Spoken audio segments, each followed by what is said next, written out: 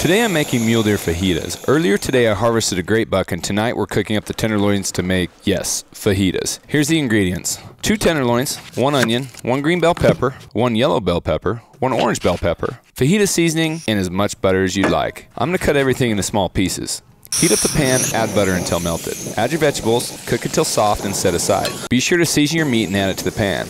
Cook until meat is brown. Don't overcook. Add your veggies back in, add the fajita seasoning and a little bit of water. Cook until fajita sauce is boiling. Throw it on a tortilla. Add some cheese, sour cream, whatever else you'd like. Here we go. Enjoy. Mule deer fajitas on the fly. Haven't eaten all day, so we'll see how this guy tastes.